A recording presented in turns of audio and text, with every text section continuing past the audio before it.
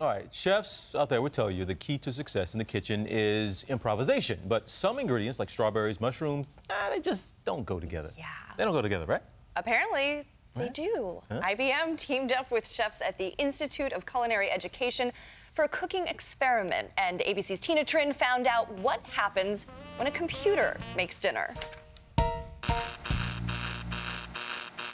Here we go. If a computer can win Jeopardy, could it also be the next top chef?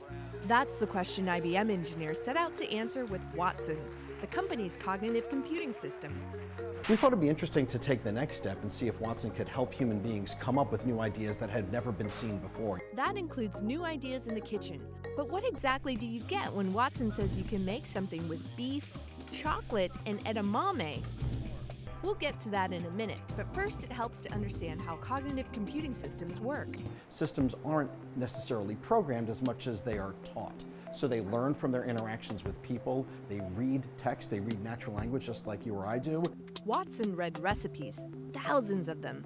That really taught the system things about what ingredients are commonly used together. In addition, we gave it information about the underlying chemistry of those ingredients. So it knows about the molecular flavor compounds and how we might respond to them.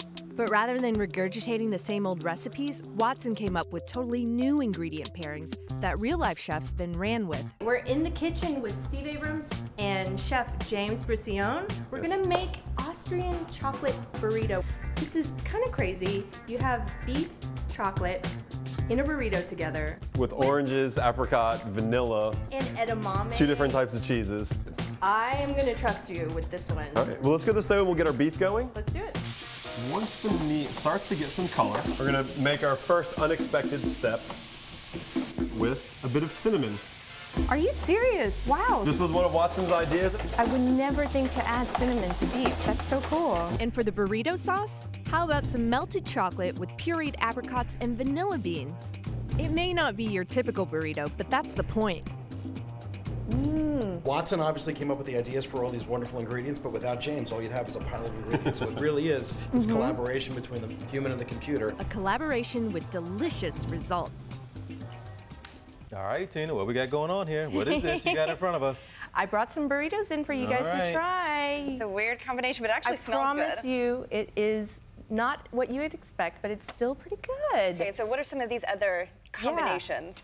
So some really crazy combinations here, which are not expected, but end up tasting pretty good in this official cookbook. This is the Cognitive Cookbook with Chef Watson. Cookbook.